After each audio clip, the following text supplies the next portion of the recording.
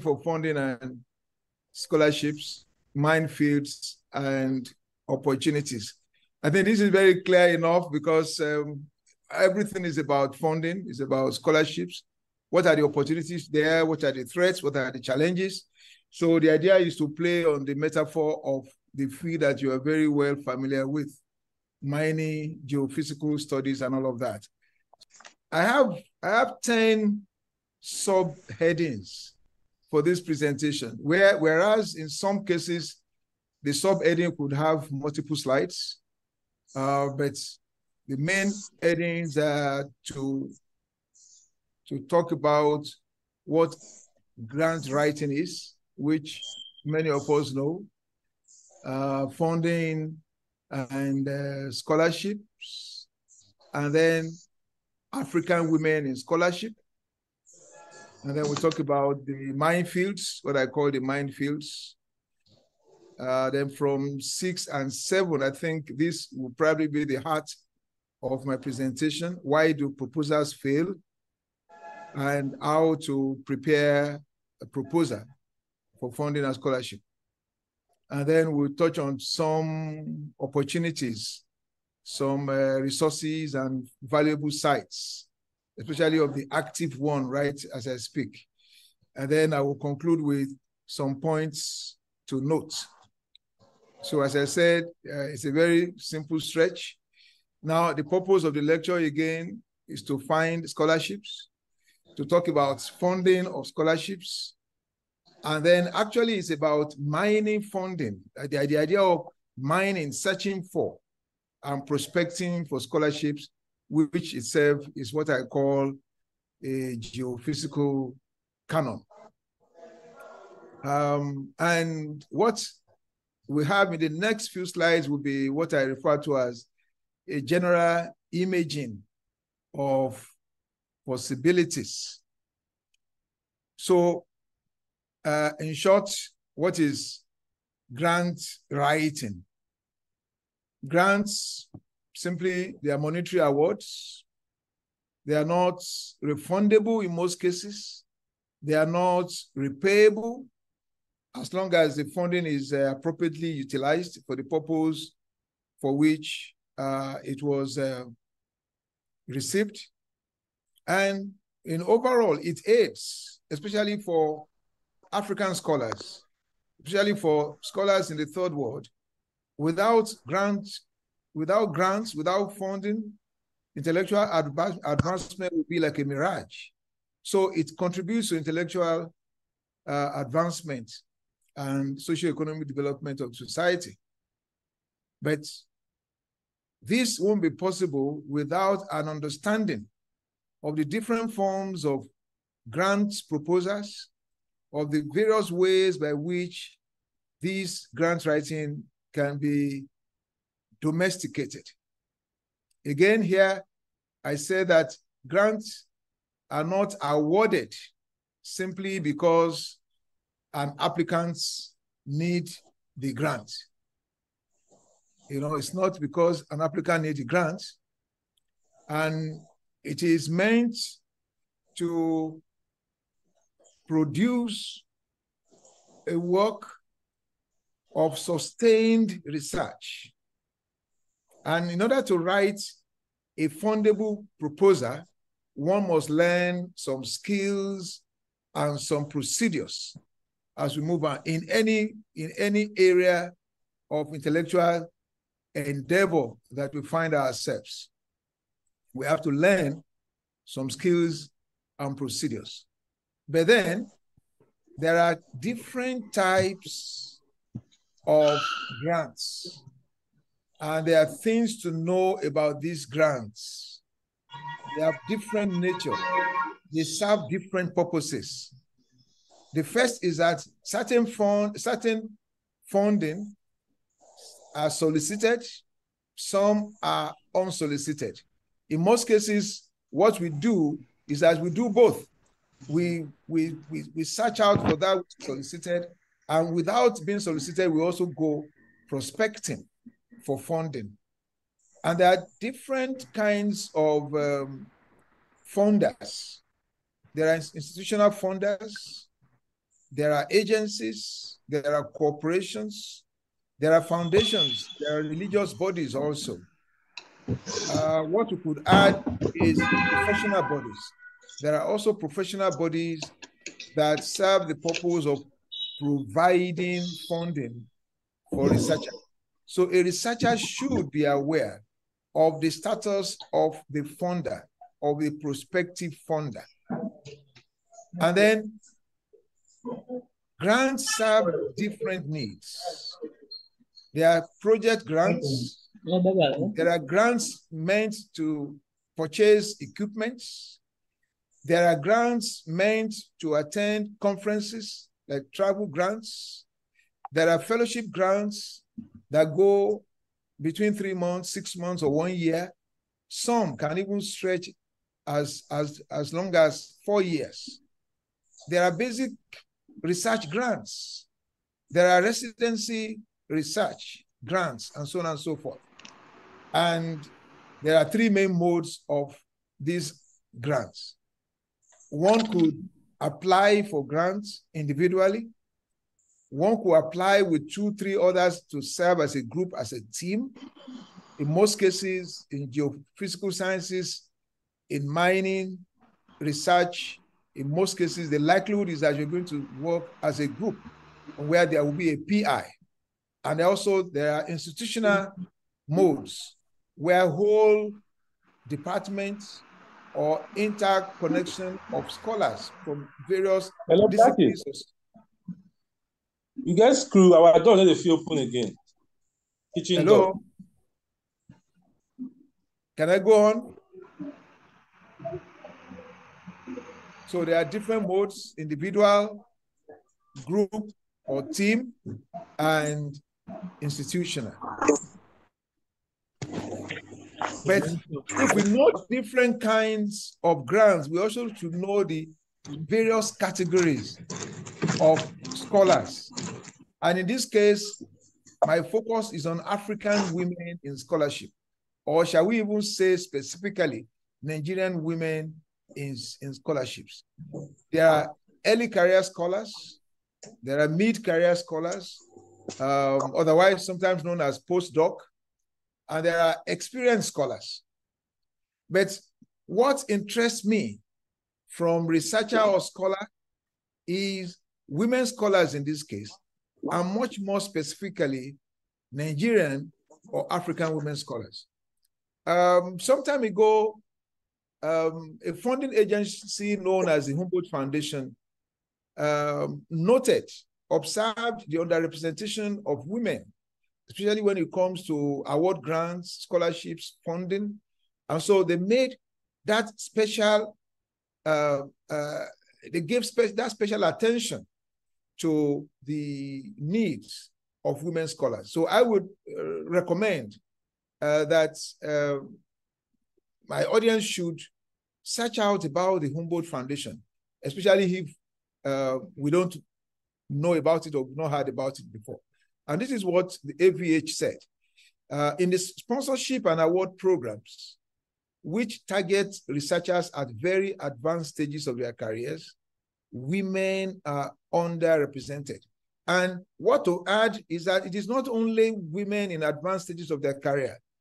There are young female scholars who do not have the opportunity that their male counterparts have. And we'll get to some of the reasons militating against the advancement of women's scholars in the African society.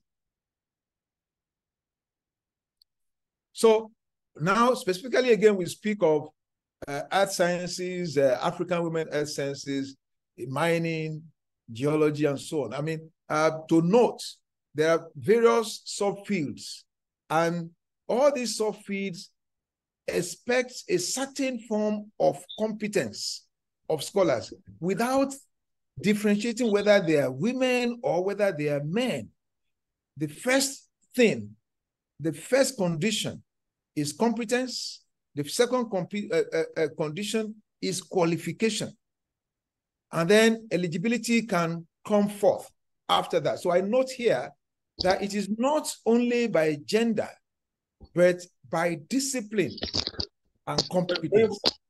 Of all these various sub-disciplines of mining and geoscience, it is important for the potential fund-seeking scholar to have a certain competence, to have that qualification, that particular discipline, and to have produced certain work that commands some kind of attention, so that when it comes to eligibility, when it comes to the opportunity for that female scholar, it will be easy dealing with other requirements. So perhaps we could just go to what I refer to as minefields. And minefields there is my simple metaphor referencing drawbacks, challenges, threats. And in this kind of projects, in geological, mining, and other excavatory projects, there are prospects. There will be risks as well as finds. And I note that it is the nature of scholarly research projects, not only in the in geosciences or mining, that there will be blind sides, there will be booby traps, there will be cul-de-sacs, there will be threats and challenges. And so the prospecting fund-seeking researcher should be aware of this. Now, my next slide will indicate some of the gender-specific challenges that have been noted. One, there's a limitation of the number of female mentors. I'm sure the group is actually established in order to expand the scope, the number, to break down the barriers, the limitation for female mentors. But right now, there's a limitation for female mentors. There are competing family responsibilities for the woman. The woman is usually at the receiving end compared to the man when it comes to scholarly opportunities. In some other regions, maybe not in the southern part of the country, there are religious limitations that militate against the advancement of women researchers. But above all, there is that general cultural stereotype of the woman as domestic hand, as the supporter, as the rib by the side of the man, or at best, as the human complement to the male. These are some of the factors militating against the advancement of as we move. But in general, because what I've said earlier is the specific ones, cultural, religious limitations, limited number of mentors, but there is the general limitation, the general minefields experience of most scholars, whether male or female, with delay. Many of us procrastinate. Some of us do not have information about resources available in our fields. Some of us find it difficult to find contacts, to connect beyond our scope, beyond our universities.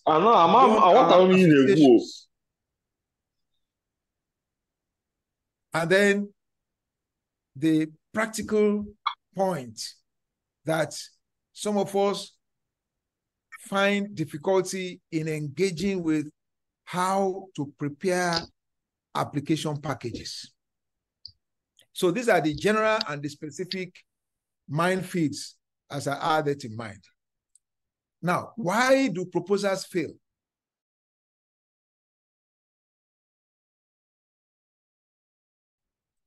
There are about 8 reasons adduced, 7 adduced for why proposals fail. The first, and I'm quoting from earlier work done, the proposal lacks focus and a clearly defined plan of work. 2, the budget requests excessive funds.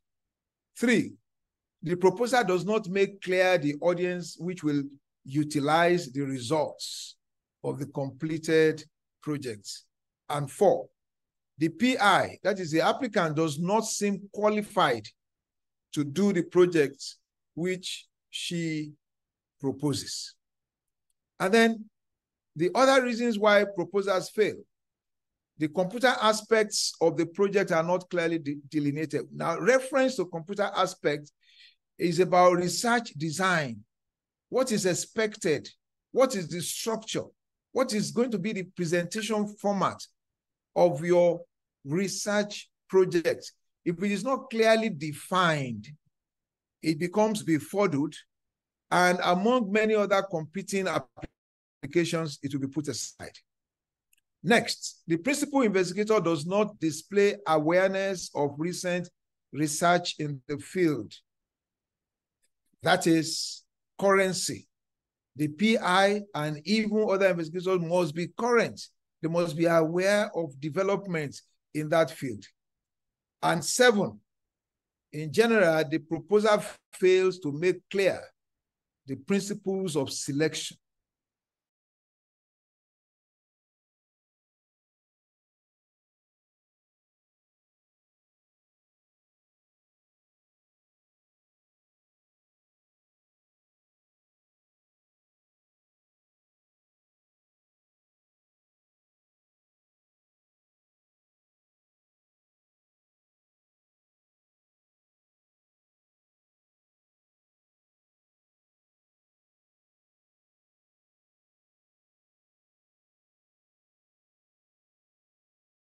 Or compilation. That is justification for these. Apologies for that break in transmission, but I say that this actually is the heart of my discussion, and it is just that time that prospecting became difficult.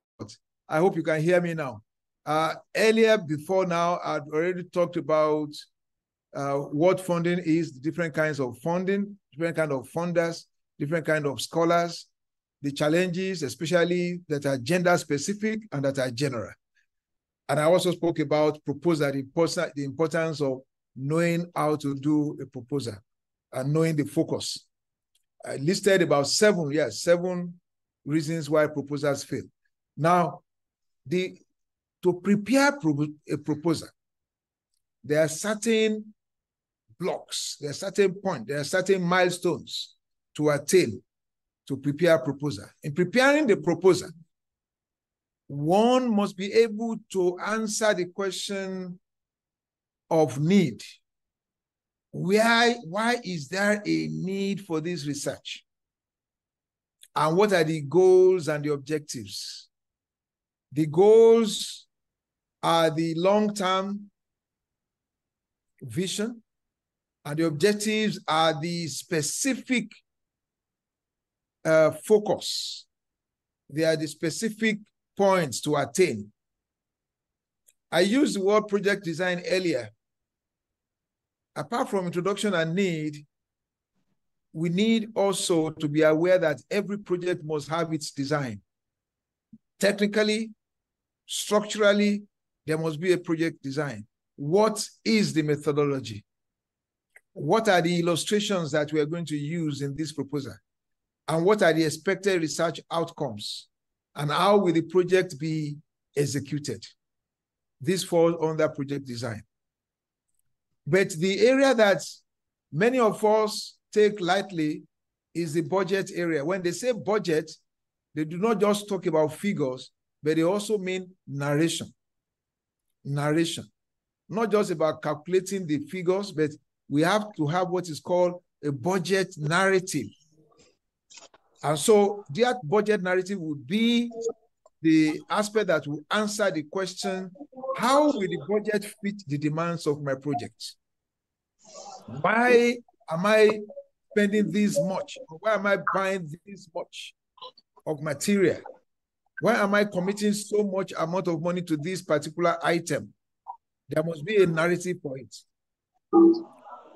There must be a narrative and a realistic basis of calculation between design and the timeline that one is going to use for this particular research. So to prepare the proposal, introduction and need, project design, and budget. There are, broadly speaking, for all academic research endeavor, for most proposals, whether in the humanities, in the social sciences, in the sciences, geophysical sciences, there are usually two broad options. Sometimes we take one option, sometimes we combine two options, according to the demands, the requirements of the funding. Sometimes they set a plan, they set out a number of points in the form for us to fill. But this usually is the sequence for option one. There will certainly be an abstract. Sometimes they will say 100 words. Sometimes they will say 150 words. Please, if they say 150 words, do not write 150.5 words. Do not write 151 words. If you write 151 words, the likelihood is that the proposal will not get read, because that is the first point. And then the needs statement of the problem or the motivation for the research, the goal of that research, then the method, project design, then expected outcomes, then budget. But your proposal is not complete if you do not, whether you are asked or not. Your proposal is not complete until you indicate how you will disseminate the result. They are not giving the funding, they are not giving the money just for you to publish in an obscure journal. They are giving money for you to be able to publish and impact not only in your immediate sphere of research, but also the larger society, especially in the physical sciences, in the geophysical sciences. You have greater advantage to impact on the society. And so it shouldn't be difficult to be able to say how to note how I'm going to disseminate my result. And of course, on the right-hand side is the second option, which is more like for those in the social sciences and the humanities. So I will not belabor the point to speak much on this.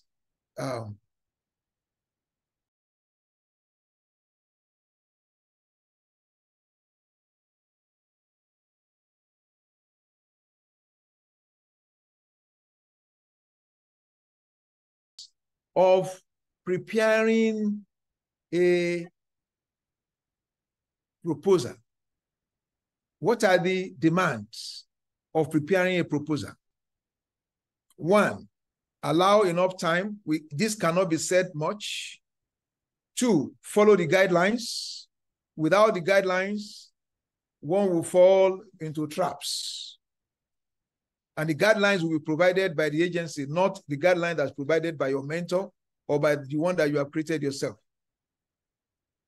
In order to make the proposal readable, you are not going to write a long essay. You are going to write short and crisp paragraphs, interspersed with facts, figures, possibly references, but mainly use major and minor headings in the narrative of your proposal. And I said earlier that there's a difference between goals and objectives. Goals are the global one, they are the more inclusive, and the objectives are the immediate achievement that we expect.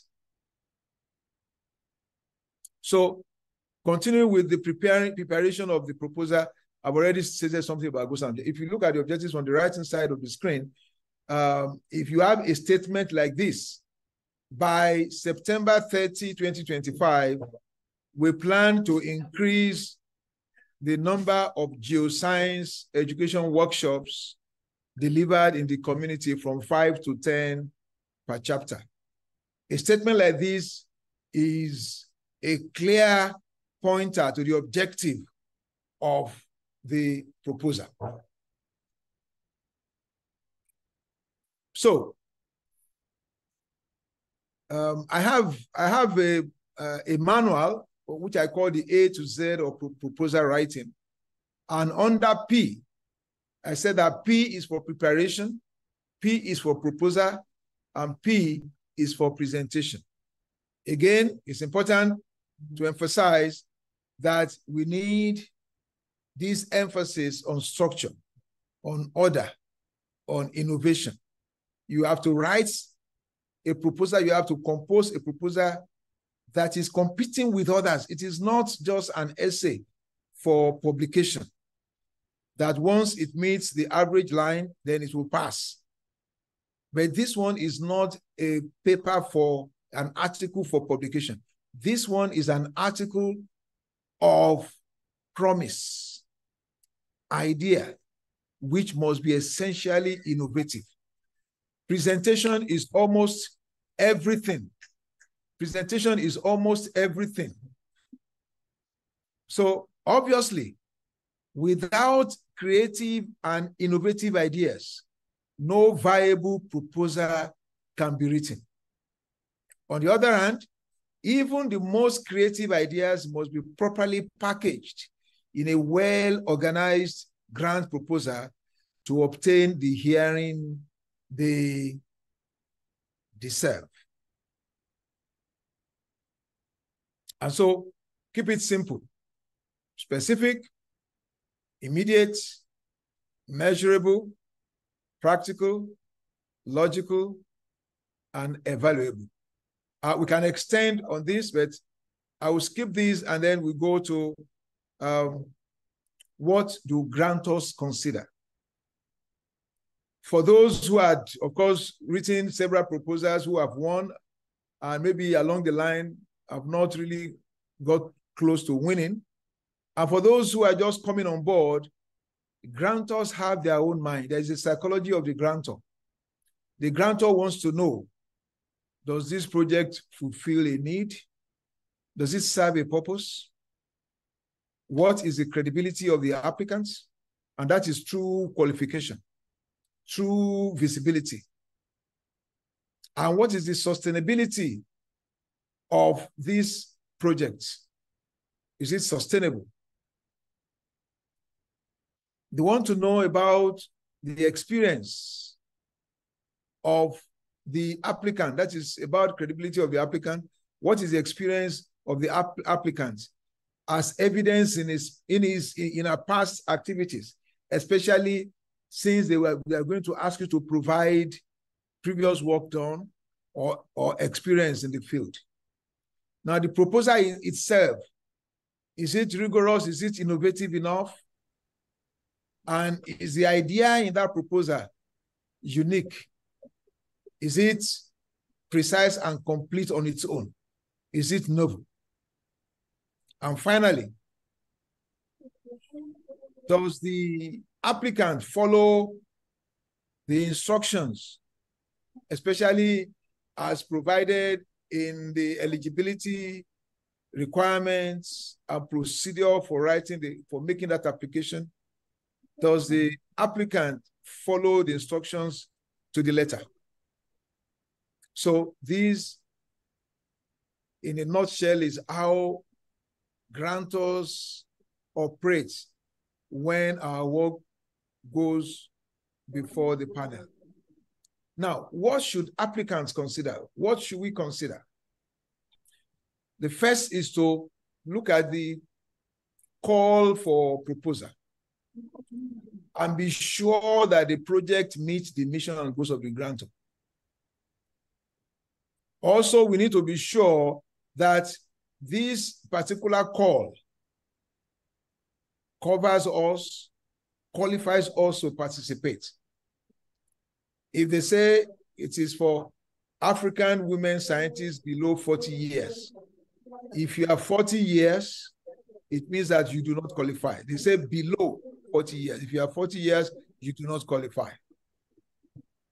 Does the project meet the funding priorities identified for the year? Some grantors decide on particular themes and topics per year. So they will choose a particular topic, they will choose certain priorities within the year, and you find out whether it meets. And then, what sort of institutions or individuals have been funded?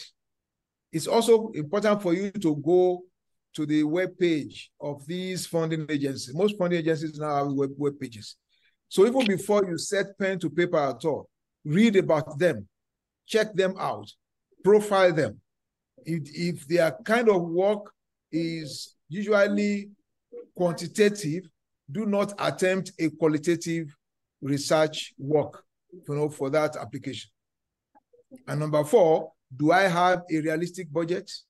Is the budget realistic enough? As I said, the budget will be realistic if embedded within it, we have a budget description. If you are going to use certain reagents for 3 months and the cost for a month is $1,000, it means that you cannot write beyond $3,000 there. The moment you write $5,000, there will be a red flag. So the budget description will help in the propagation of the possibility of that proposal. Now, finally, as the description of timeline and activity explained why the cost is needed, of course, this also is connected to budget description.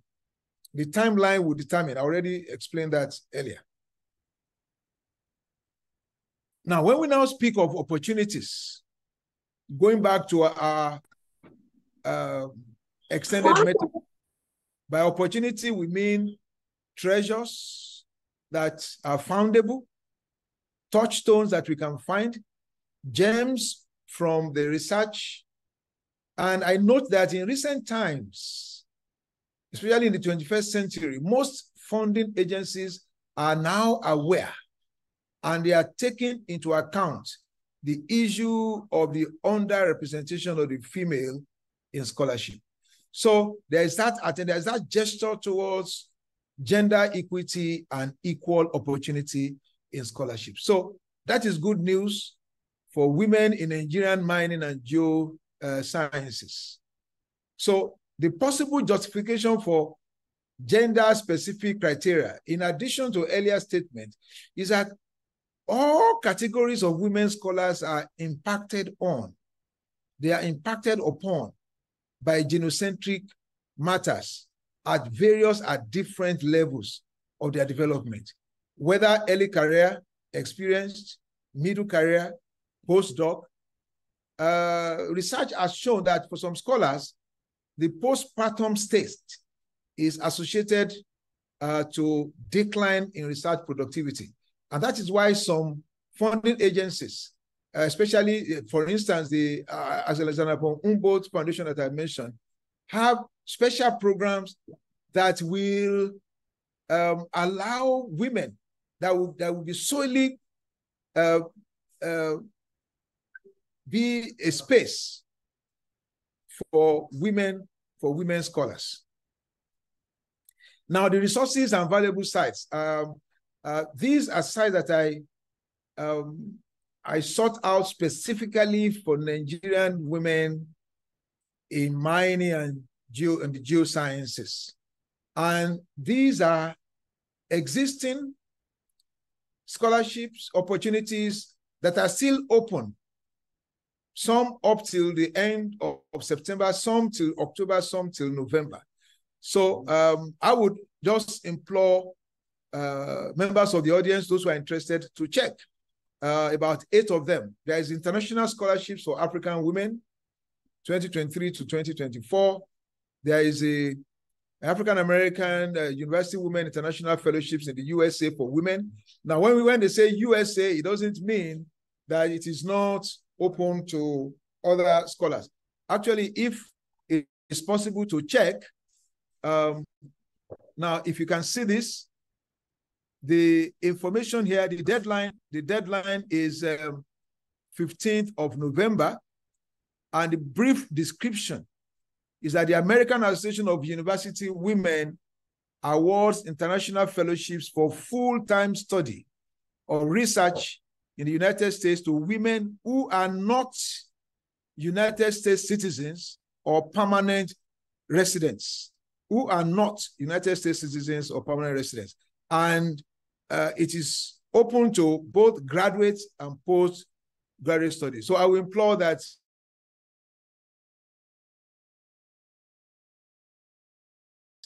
we check this out. I'll maybe check 1 or 2 more. There's a post for African Women 2023, 2024. And there's also the Aurora Tech Award Prize for Women founders. This might also be a material of interest. And here, okay, now the question is here, if you're a woman entrepreneur and your project has improved the lives of a larger number of people, then don't delay, submit an application today. The goal is to support women in the fields of advanced technologies, especially women entrepreneur. Okay.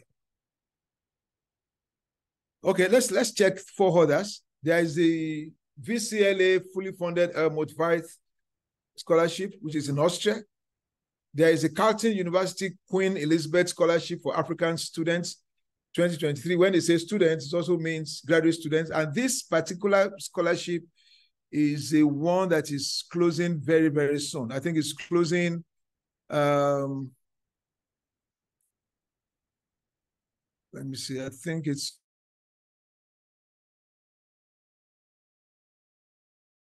about September 20. It's closing 20. So it's it covers accommodation expenses, travel, and all of that. So that one is just a week away from here. And then there is an Alliance for African Partnership, African Futures Research Leadership Program for Early Career Women Researchers. This one is for mainly early career scholars. And then the last one is for women leaders. And this particular one is fully funded. Asia is in Japan. So these and many more, I mean, once you're able to click on one, it can lead you to other sites.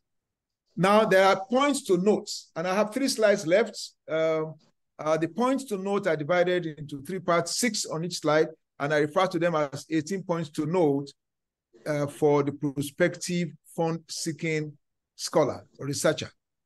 Allow ample time for planning and writing your proposal. Always attempt at achieving clarity and conciseness. Avoid jargons and excessive use of acronyms. If you must use acronyms, explain them. Write them in full first before you go to use the acronyms. 4, provide the definitions of specific terms at first mention. Create headings directly from the review of criteria provided. From what is provided, create headings for them. And when you are creating heading, use bold, underline, or italic for notations. 7, provide a timeline and submit your application timeously. Ensure that you have a realistic budget. I said that earlier. We cannot emphasize that. Embed the budget description in the proposal narrative. Present outcomes to be both measurable and inventive. We have to show that there is going to be research outcomes from this project. And especially, for your field, you need to use tables, figures, lists, charts, graphs effectively in order to communicate data. And try to use third-person narrative when possible, but avoid use of different pronoun styles. Be specific, be orderly. And the final slide, share the proposal with colleagues before submission for editorial and logic check. Describe a plan for continuing the proposed program after the grant funds are expended.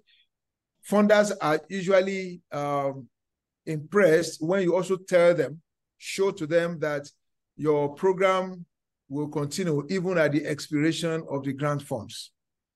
Remember that one often does not get funded on the first attempt. So, especially for early career scholars listening to me, if you do not get funded on the first attempt, it means that you're on the right path.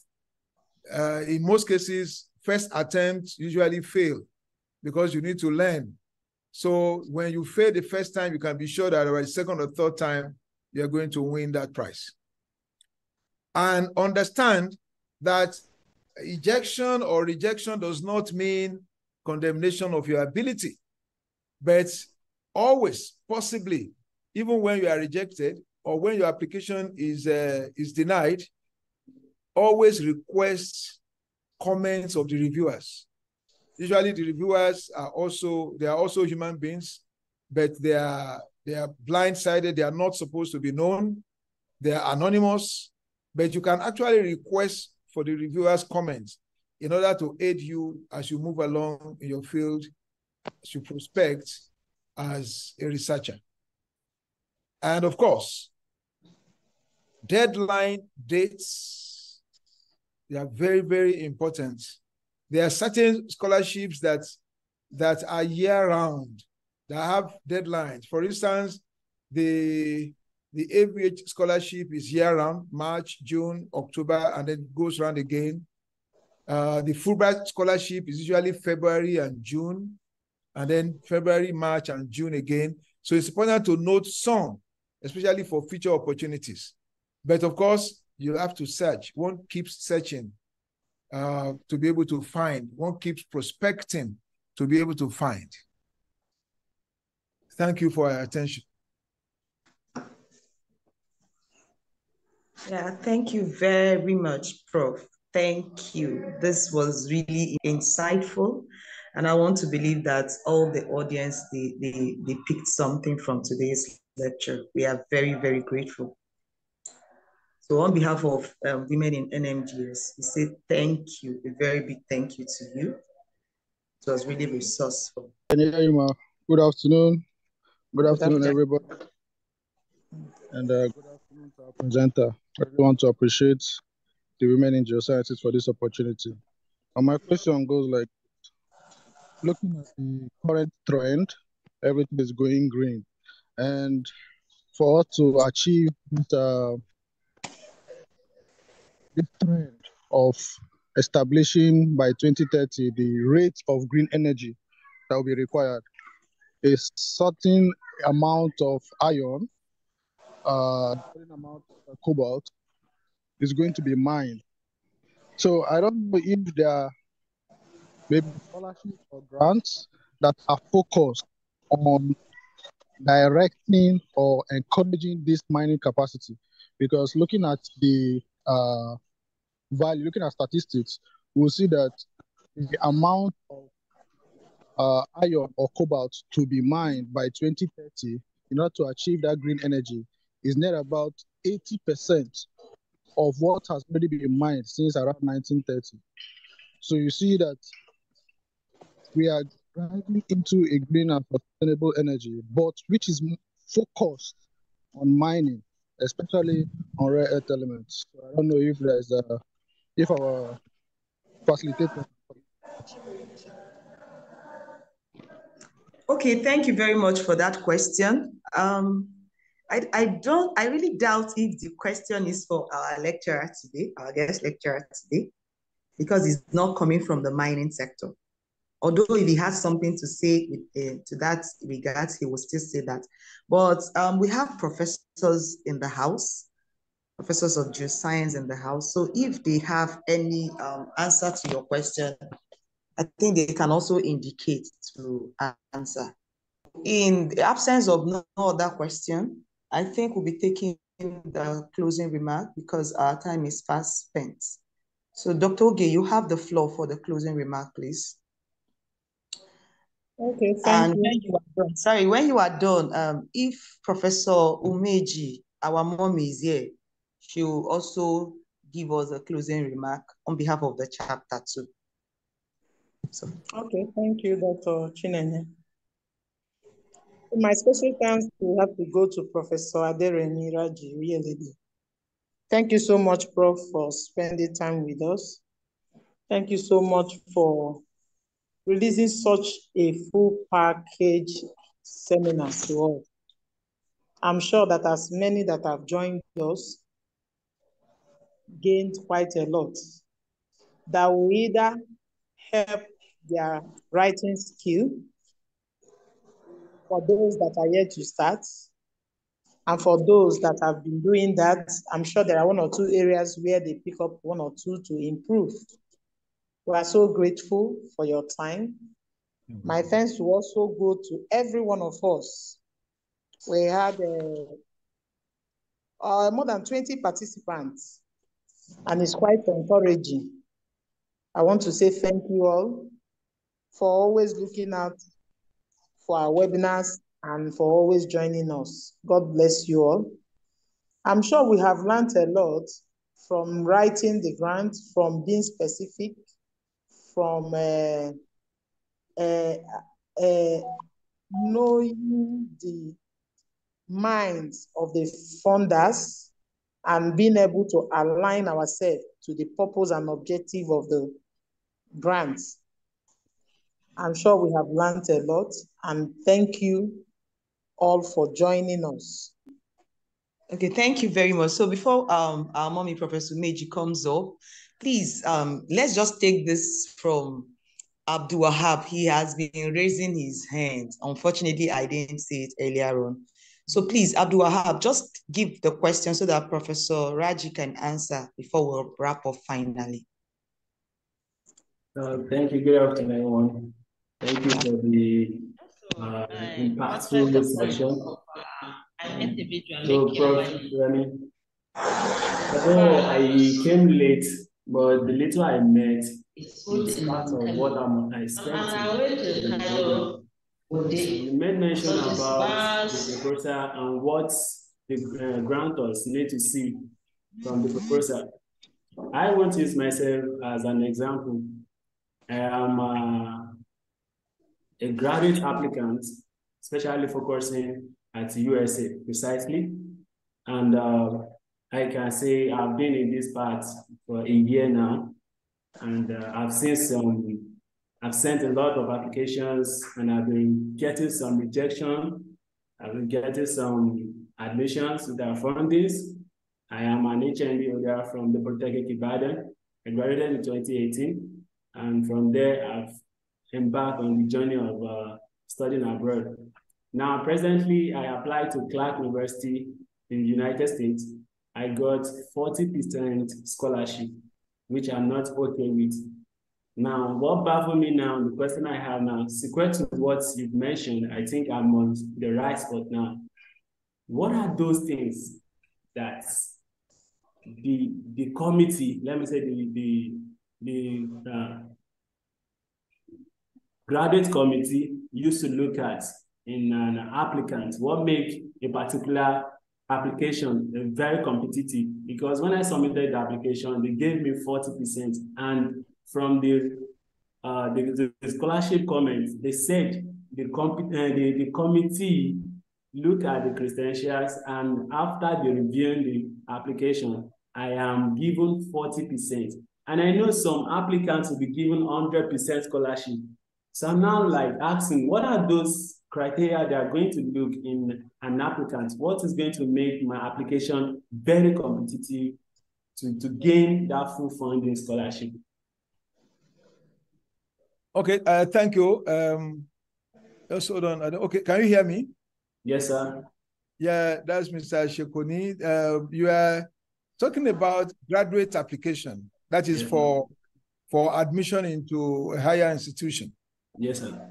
Okay. Now, there are certain criteria which is different from what I just presented, but I just need to help you out to say this. There are a number of points that are awarded to candidates. They will ask you to send your application by December 15. Yes, sir. But it can also be extended to January 15. Without telling you, you must submit at least a week before the deadline. There is a mark for submission time. Wow. Wow. Wow. If you don't, there are some that will submit before December 15. Those will be listed as those possibly that will go for funding. If you submit after December, I'm talking of the United States, most universities there. Applications are coming out already now. So when you see that you should submit at a certain time, take out a week or two and ensure that you submit in time and you do a checklist. Don't send your work by piecemeal. If they say submit your transcript, ensure that you start right in time. There are certain organizations you are supposed to pay to submit your transcript for interpretation. Pay right in time. Secondly, your qualification is also graded.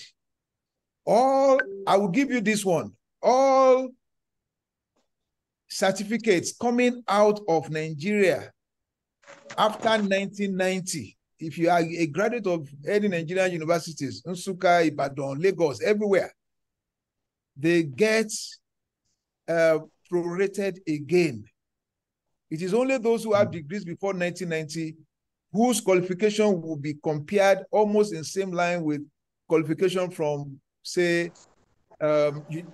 University of Pennsylvania, Illinois University, Cornell University. But it seems that our certificates have been downgraded towards the end of the 20th century. That if you have any certificate, and not now, they will ask you to come with a 2-1, to come with a 2-2. They will not even ask you that. What they are asking is your CGPA, which must not be less than 3.0. But they will accept it if you send in an application with a CGPA of 2.8, 2.9, but know that you won't have the full mark. That's qualification. Finally, there's what they call SOP. I'm sure you are familiar with SOP. Yes, sir. Now, your SOP is something that you have to write. It may not be more than 2,000 words, but you have to write, read, give it to people who are going to help you look at it and make it readable.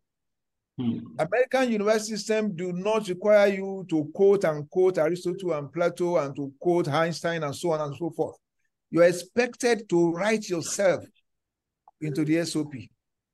If you write yourself into the SOP very well and prove to them why you need that funding, you also have to prove that you need the funding.